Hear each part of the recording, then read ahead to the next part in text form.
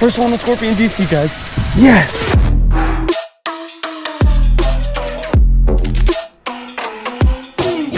What's going on, everyone? Welcome back to the Westin Smith channel. Today's video is going to be so sick. We have been waiting for this reel for months. We pre-ordered this thing and it is finally here from Japan. That is right, y'all. It is the brand spanking new 2021 year model Scorpion DC. This is like insane. Our first ever Shimano reel was the Scorpion DC, but it was the original, well, not the original, but I think it was the 17. So that was my first Shimano, and then it just evolved from there. You know, after you get into the quality of that Shimano Daiwa realm, it's tough going back to anything else you've fished. Reels that start breaking, budget stuff, you should always start with and then upgrade to something like this in the future. By the way, if you guys want to grab this thing, links to the best places to shop for it are going to be at the top of the description. But I just wanted to unbox it in today's video, give you guys a full instant review on the thing, right? Not like a 6-month review, we're not that far yet. We will probably follow up with something like that in the future, but I can guarantee based on previous Shimanos and the other Scorpion DC, the thing's going to last. We are also going to be fishing this reel tonight. I'm at a juicy spot, hoping to get on some top water tonight for you guys, but also I want to test this DC breaking capability, and we're going to do that by throwing out some light baits. We're just going to throw like a Ned rig out. We're going to do this, that, and the other. We're going to have some fun. We're going to showcase this thing. Let's go ahead and get into it. All right, everyone, we are jumping in right here by the ponds in the Subaru, going to showcase the Scorpion DC. Right away, I'm noticing there is zero English on the user manuals. That's funny. It looks a lot different than the previous year too. I brought our last one, the 17. I'm gonna show you guys. The review we posted of that 2017 Scorpion DC is actually my highest viewed video. First and foremost, you're probably noticing the absolutely sick like tricolor scheme. Red, black accents on that like gunmetal frame. It is absolutely beautiful. So we got the XG in right-handed, primarily because I believe when it went to those pre-orders and they went on sale, that was like all we could get. So we got the 8.5 to 1 gear ratio, which means the spool spins 8.5 times for every full turn of the handle. I would say if you were just looking for something across the board that you could use with all your baits, grab the HG model, right? Left or right-handed, that would be either 150 for right-handed and 151 for the left-handed model. The odd numbers kind of designate left-handers for Shimano's lineup. So what have we got to say about this thing, man? Smooth beyond belief. We're not going to test out the drag yet. It says it's got 5.5 kilograms of drag, which if I'm not mistaken is probably like a 12-pound drag in pounds. I'll have to go ahead and find out that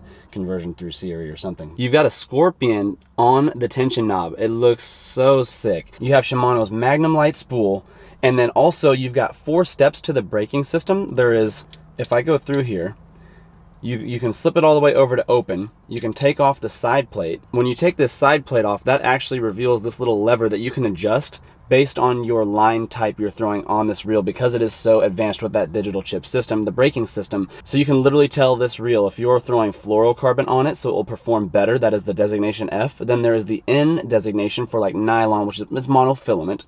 And then you also have the P, which is for PE or braid. So P is probably what I'm going to put this on today. We're going to spool it up with 50-pound braid. We might throw some top waters later, but I can also tie on a leader if we want to throw some bottom baits, some fluorocarbon. So we're going to show you exactly how this thing performs. So now let's piece this bad boy back together, flip this to close, and then I'm going to move the brake dial from open to 1 being the least amount of brakes, 2, 3, 4, which is kind of like the max brake setting, but then you have an even more advanced setting. There's one more click. There is a W on the Scorpion DC. This is new. On the last generation, it was an A for automatic. Now it is a W for wind. So if it is really windy, you put it in the W setting, and that's going to give you the maximum amount of brake for this reel, and I can almost guarantee you're not going to get a backlash in that setting. I know that the IDC4 systems and something like the SLX DC or the Corrado DC, feel free to correct me if I'm mistaken, I'm pretty sure those are all IDC4 systems. They don't have an automatic or a windy setting like these Scorpion DC reels do, and that comes in so clutch when it is windy out. You do not want to be getting bird's nests in the wind and just ruining your fishing experience. You want to go out there, have fun, catch fish, right? And that is what these reels allow you to do. This is what I love about it. It takes your mind off of it. You can just think about fishing. Of course, once you get great with your casting, you can throw out any reel, you can dial it in, you'll get max distance and the least amount of bird's nests, but this definitely helps. One thing I found out about this reel that I thought was interesting as well is that the XG, so the extra high gear ratio, this one that we ordered, actually has a longer handle by 6 millimeters. It is a 90 millimeter handle. But the two lower gear ratio models, including the HG and that one just below that, I'll go ahead and post its gear ratio up on screen, those two actually have like an 84 millimeter handle, so it's very subtle, right? Very subtle. But this one with that higher gear ratio is just wanting you to crank those fish in there a little bit more. They, the engineers over at Shimano, I guess, decided that that extra little bit of length is going to help you crank these fish in on this XG model. I thought that was pretty cool. I didn't actually know that until just recently. What I want to do for you guys now is spool this thing up and do a little bit of fishing and show you this thing in use. Hopefully we got a little bit of a breeze that we can cast into with some light baits to really test this thing. I'm going to toss it on the Guggen Squad Gold rod. I'm going to put it on the Go-To model. That is a 7-foot medium heavy fast action rod designed for the majority of baits in your tackle box. And tonight I'm going to be throwing a handful of different baits across multiple weight categories. We're really just going to test this thing out. Let's go ahead and get this thing spooled up. Man, I hope you guys have some kind of idea of how excited I am about this reel. Like this last Scorpion, she's definitely beat up. She's seen the pavement a few times. I mean, little clunky after 4 years. Might just be a little glimpse into the future on how this one's gonna look in year 2025. But you know, time will tell.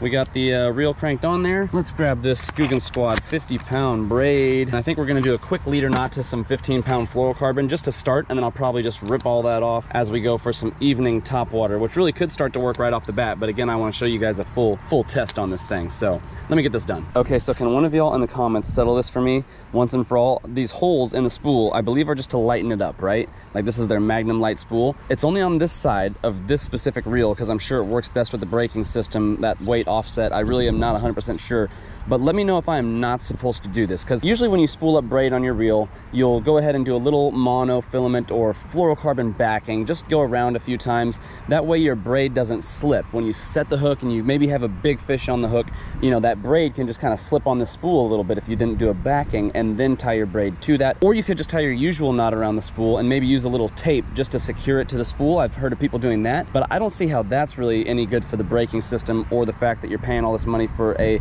Magnum light spool, it says. I thought it was magnesium light spool, but maybe that's just the MGL models, but this one said it has a Magnum light spool. Anyways, you see what I'm getting at here. I fed the braid through those holes and I'm now tying my knot to that, so theoretically it should never slip because it's like locked on the spool. Is this a good idea or a bad idea? Is this what those things are like, you know, partially made for, or just not at all? Is this unsafe for the reel? You know, over the years of fishing, I haven't really had anyone explain this to me, so please do in the comments. I know y'all keyboard warriors are going to chime in and say it's probably like going to destroy this thing, but I highly doubt that. All right, we got to get to fishing. Let's hurry this up. One thing you're going to have to do with new reels is make sure you tighten that drag. They keep it loose from the factory. It's best to store reels with your drag, like long-term storage with the drag backed off, not like, you know, everyday type of stuff. Let's get this braid out here. This isn't the best way to do it.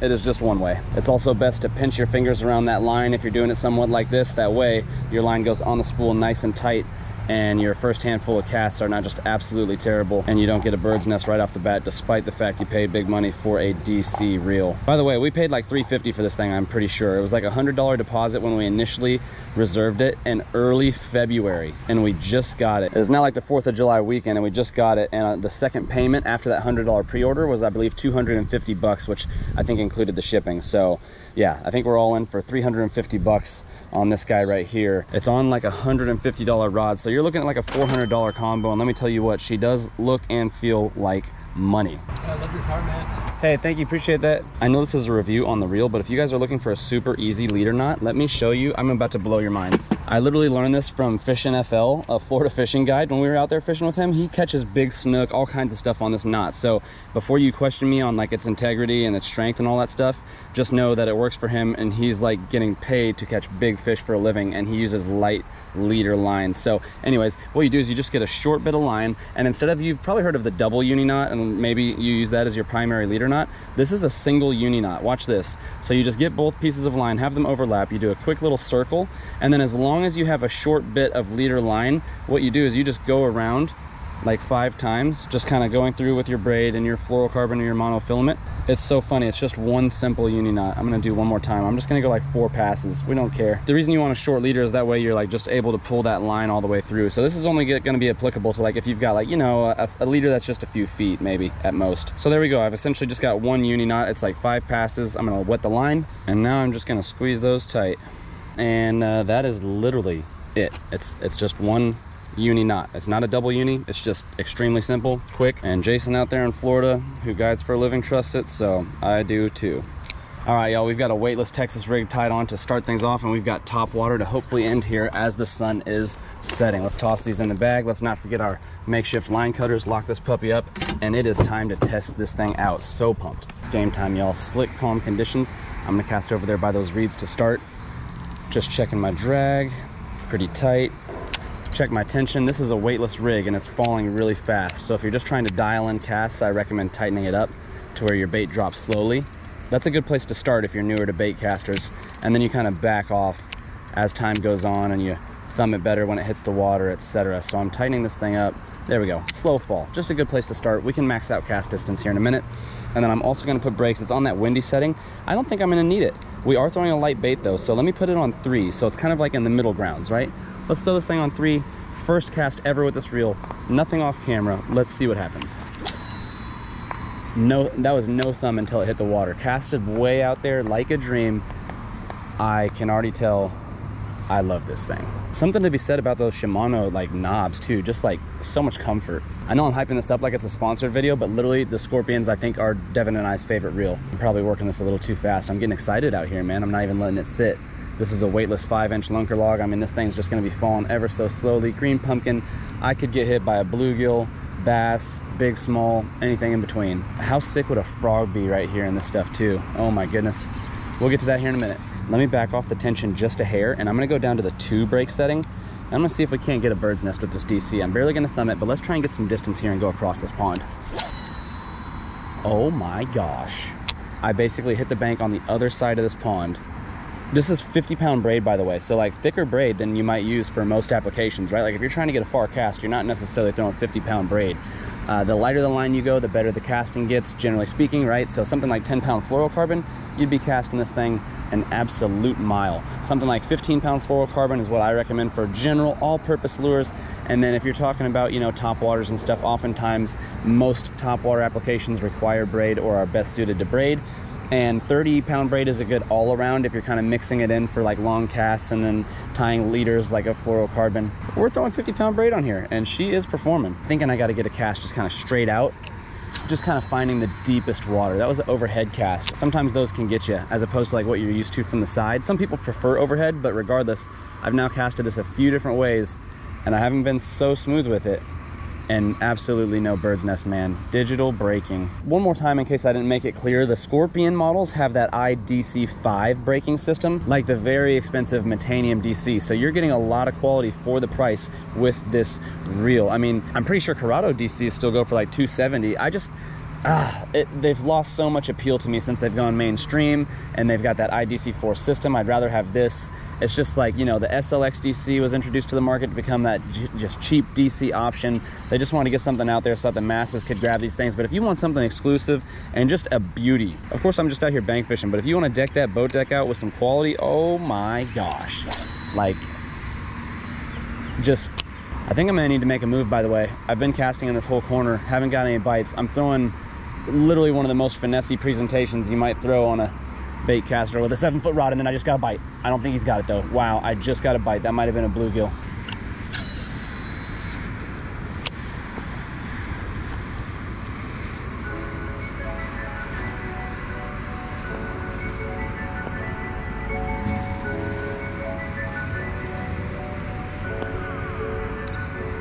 He's got it. Got him. First one. First one, guys. Yes. Yes. First one on the DC. First one on the Scorpion DC, guys. Oh, nice. Nice. Yes. Yes. Right over there by the grass off the concrete structure. Oh, right where you were supposed to be, bud. Look at that lunker log. And on the new reel. Oh my goodness. Feels great.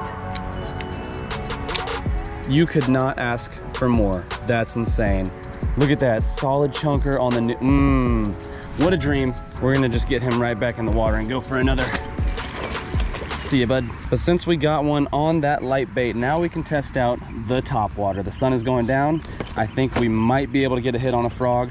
I'm just gonna tie on one of my favorite subtle presentations, which is a walking frog versus a poppin'. Since there's low wind, I can work it in that strike zone a little bit longer, and I've just kind of shortened the legs on this guy. This is a Guggen Squad Filthy Frog. I like white bellies for clear water, and then I like the dark bellies for either like after dark or maybe in some more stained water. I usually have a black one in here, but regardless, like a darker belly for those stained water applications. That's typically what I do. So I'm gonna tie this guy up real quick. We're gonna chop off that leader knot, go straight braid, and we're gonna see if we can catch us a decent sized topwater fish on the new reel. All right, y'all, just got it tied on with our favorite knot, the Palomar knot. So I'd say 9 out of 10 times that's what I'm tying, unless it's like a real technique specific knot. Look at this, man. This looks like we're gonna catch a fish. My walk definitely suffers on a right-handed reel. I usually am working the rod with the right hand, but tonight I'm working it with my left hand since this is a right-handed reel. Again, Devin and I, oh, something rushed right over to it. He got it first. Wow. I literally just had a frog blow up the first cast over where I caught that last fish by the concrete and the grass. I didn't give him enough time. I didn't even like feel his weight, but holy smokes, he might come back for it. Just a nice slow walk in that same area. Wow, he didn't get hooked. So there's a good chance he may come back for it. Got a nice little cast under that dock. This would be a great place to target midday, but here at sunset, there might just be less fish kind of chilling under there. They might be kind of just more active on the move. All right, y'all, there's another pond in this community that has some bigger fish. So what we're gonna do is we not only handled the casting with the lighter baits, but now maybe we can test this thing against a big fish in another area. We can tell you how that drag works. So let's get over there. Seems like we're just getting small bites.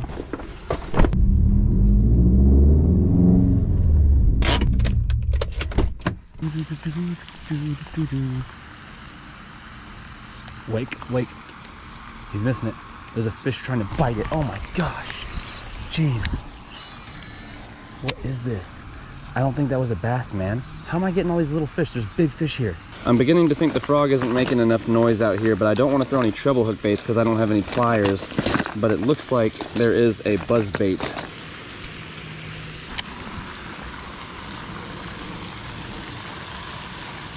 Got him. There we go. Nice. First fish on topwater tonight and first fish on the buzz bait for me, I think, all year. And he's going a little crazy, y'all. I think I figured out why I'm not connecting on these fish tonight. They're just all this big so far, but I know there's big ones in here. Second fish on the new reel. Feels good. We still got time to fish, and we're throwing the buzz bait. It's a good time. That was the perfect spot, right as I was passing in between the rock column there and then the grass on the right. That was just textbook. There might be a bigger one that's willing to chase now that I got that little guy out of there. Maybe a hungry, larger fish wants to follow it up. And the answer is no, but we're gonna find one. Oh my gosh, we just had a hit right there. Oh wow, right out in the middle. It's a little guy, but like that was unexpected. Man, I hyped this pond up for catching some little guys. I'm gonna loosen up the tension just a hair, and I'm gonna go to the 1 setting, and we're just gonna see if we don't get a bird's nest. Oh no, but this thing like hauls, it flies across the pond with those settings. We have now tested this thing out pretty much from maximum to minimum. I'd never put it on the windy setting just because it wasn't really applicable today. Well, safe to say there's no more light left. I think we are out of here, y'all. All right, you guys, we are back at the house. We had a ton of fun today. Sorry we could not secure a giant, but look, we caught a handful of fish on the new reel the first time out, an hour and a half before sunset, so I'm a happy camper. The Scorpion DC is linked down in the description if you want to purchase it. Remember, this is the brand new 21 model. The 17 model is now the previous version. If you guys want to grab this thing, be sure to check that link. Don't forget to drop a like on this video, and we'll catch you guys on the next one. Remember, if you have any further questions on the reel, go ahead and just drop a comment. I'm going to try to respond to as much as possible, and be on the lookout because we're going to start fishing with this a lot, and we're going to catch some bigs on it. Also, if you get this to 1,000 likes, guess what? We're going to grab another reel from Japan very soon. Thanks, y'all. See you next one.